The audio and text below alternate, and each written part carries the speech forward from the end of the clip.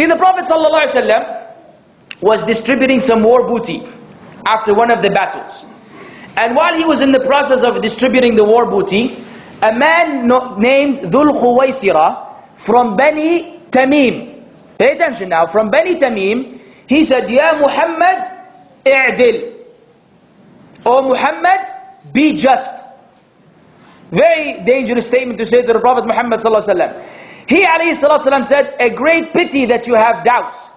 If I am unjust, then who will be just? You are a loser and a failure. He's saying to this man, Dhul Khuwaisira from where? From which tribe? Bani Tamim. Now you know who was there not to like this kind of situation? Umar. He was infuriated with this statement. He said, O Messenger of Allah, allow me to strike his neck. The Prophet ﷺ said, no. There's no purpose in killing him. For he is not alone. There's actually a bunch of them. A bunch of them that will come. If you were to compare your prayers and your fasting to theirs, you will feel ashamed of yourself. If you were to compare to the Sahaba, he's saying, your salah and your siyam to these people that will come, you will feel ashamed of yourself. Like, oh, I'm nothing. My salah, my siyam is nothing like these. Then he ﷺ said, these are the people who will recite the Quran, but it will not go beyond their throats. It doesn't go to the heart. Sounds nice, tajweed, idgham, idhar, ghunna, bidun ghunna, the whole 9 yards. Nice recitation, but it doesn't go beyond the throat. Then he ﷺ said, with all these apparent virtues, they will leave the deen like the arrow leaves the bow. They will leave Islam. So the Sufi said, look, listen man. First, the fitna will come from Najd. Second, from Bani Tamim. And the only person, according to them, who fits the criteria is Shaykh Muhammad ibn Abdul Wahhab. Because he was from Bani Tamim, from Najd. They said, khalas. Now we have an evidence that this is the man of fitna, this is a man of tribulation. He's saying we're kuffar. According to them, he didn't make such statements. He was speaking about the acts of the people. And anyways, they made many false accusations against them. They said, then he must be the one who the Prophet ﷺ prophesied about. And we have to be careful of him. And on these grounds, they justified their insistence on disbelieving in worshipping Allah alone and worshipping dead people, graves, awliya, and as we will see later on in the lecture. But you know what? That's not exactly sound or correct. There's a refutation. Let me give you the refutation. First, the places which were called Najd at that time were 13 places.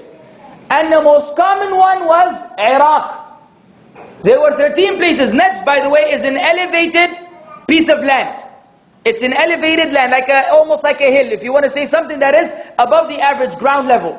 This was linguistically what Najd meant. There were 13 areas called Najd back then, the most common of which was what? Iraq. That's the first thing you keep in mind. And we will see how this is strengthened. Second, the Prophet ﷺ spoke about the fitna coming from the east. And that was the direction of Iraq, according to Ibn Hajar and many of the ulama. Thirdly, in another hadith, let me give you the actual reference of the hadith, because it's a very important hadith. It's in Sahih Muslim. It's in Sahih Muslim, the hadith of Ibn Fudayl, who reported from his father, from Ibn Umar, that he heard the Messenger of Allah sallallahu alaihi wasallam say, that he heard Ibn Umar say, afwan, the Messenger of Allah, while he was pointing to his hand towards the east, he said, verily the turmoil would come from this side, from where appears the horn of Satan, and you would strike the necks of one another, pointing at the east. Now, this is further strengthened with the hadith, where Iraq is mentioned explicitly. Iraq is mentioned explicitly. Ibn Umar said to the people of Iraq, how strange is your affair. How strange is your affair. You ask about the minor sins, while you commit the major sins. He is referring to them killing Al-Husayn. And verily I heard the Messenger of Allah sallallahu alaihi wasallam point towards Iraq and mention from there will come the horn of Satan. From there the fitna will appear. So this is the third point which strengthens our position. Abdullah said, O people of Iraq, how strange is your affair. This is the point that I missed. O people of Iraq, how strange is your affair. You ask about the minor sins while you commit the major sins, and verily I heard the Messenger of Allah sallallahu alaihi wasallam to point towards where you're from and say that from here will come the horn of Satan and he will strike the necks of one another. So who was he addressing? The people of Iraq. And this hadith is where? In Sahih Muslim, explaining what is intended by that. Secondly, there are around 3 to 4 other narrations which are authentic with the same exact mention of Iraq explicitly. One of them narrated by Abu Na'im in Al-Hilya, the hadith of Ibn Umar. I will not mention the wording. It has also Medina. Oh Allah, bless our Medina, bless our Sa'. You know, the measuring at the time of the Prophet ﷺ, the equipment with which they used to measure, which is equal to around 3 liters. You will need this for Zakatul Fitr Ramadan, inshaAllah ta'ala. Then a man said, an Iraq. In the hadith, the man said, an Iraq. Specifically, the Prophet ﷺ turned away from him and he said, from there will appear the horn of Satan and he will strike the necks of one another. And from, you can tell Iraq has been a place of fitna ever since. And this is where a lot of the fitna happened. After the time of the Prophet Muhammad ﷺ, a lot of the issues that happened between the various Muslims, a lot of the fighting, the bloodshed, the killing, happened all where? In Iraq. Which was what the Prophet Muhammad ﷺ was referring to. We continue. The ulama which mentioned that Iraq was intended specifically in the hadith were like Al-Karmani, Al-Khattabi, Al-Aini, Al-Nawawi, Ibn Hajar and many others. All of them agree that it has to do with what? Iraq. Not Najd. The one that they are referring Shaykh al-Islam Muhammad bin Abdul Wahhab to. Not that Najd. Because we said there are 13. Now the other narrations explain the previous ones. The other narrations explain, and this is a principle in Islam. You have to understand the texts in the light of other texts. You can't just read one text and ignore all the rest. Otherwise you will have a misunderstanding of Islam. So this is something that we all agree to. So why do they reject the other narrations? Why do they not make mention of the narrations that specifically and explicitly mentions Iraq? Because if they do, their whole foundation will be destroyed from within, and then they can no longer scare the people from Wahhabis, so they don't mention these narrations. And if they are mentioned, they will come up with lies and fabrications to reject them. It doesn't end.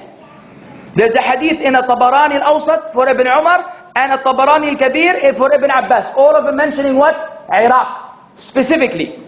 Furthermore, the Najd for the people of Medina and the direction of east was Iraq, as explained by Ibn Hajar al-Asqalani, the one who did the sharh of Sahih Bukhari, rahimahumullah ta'ala.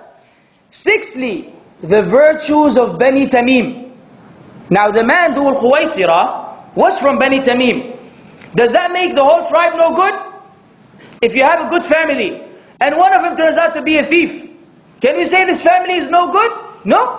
They maintain their status in the community. Yes, this will be a disadvantage because of this person, but that does not undermine the whole family because of one individual. Now, Abu Hurairah radiyallahu anhu wa ardah, he said that,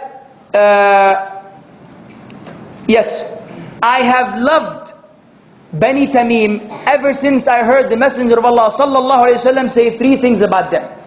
I have loved them ever since I heard the Messenger of Allah sallallahu alayhi wa sallam say 3 things about them. Number 1, he said, these are the people that will